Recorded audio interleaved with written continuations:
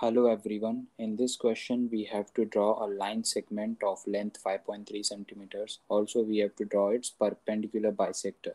So first of all, I will draw the line segment of length 5.3 centimeters. I'm naming the line segment as AB.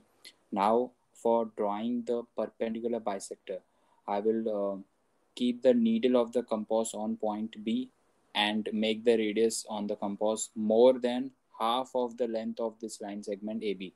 That is more than half of 5.3 centimeters. After that, I will mark two arcs, or you can say draw two arcs, one above AB and one below AB. Okay, keeping the needle at point B. Okay, so let me just draw the two arcs above and below line segment AB. Now these two arcs are drawn by keeping the needle at point B. So now I will keep the radius of compass same, and I will keep the needle at point A and do the similar thing such that here two arcs cuts and here also two arcs cuts each other. So after drawing these arcs, I can see these two arcs intersect at this point, and also these two arcs intersect at this point.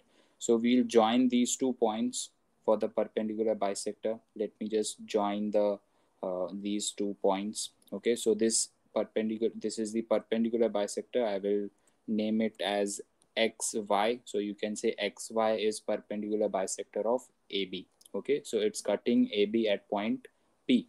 Also, I'm showing the right angle symbol because it's a perpendicular bisector, so this angle will be 90 degree. That's why I'm showing the 90-degree symbol. Also, it will intersect AB into two equal parts, right?